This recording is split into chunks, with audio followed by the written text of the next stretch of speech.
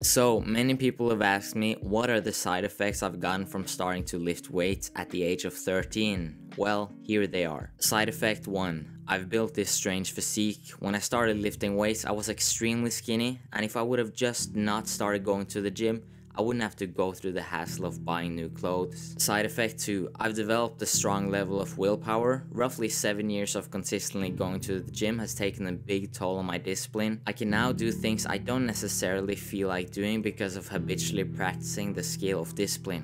What a shame. And side effect 3, I've increased my confidence. When I first started going to the gym, I had some serious body image issues which affected how I thought of myself as well as how I acted amongst other people. Now I value myself a lot more. Man, life is hard.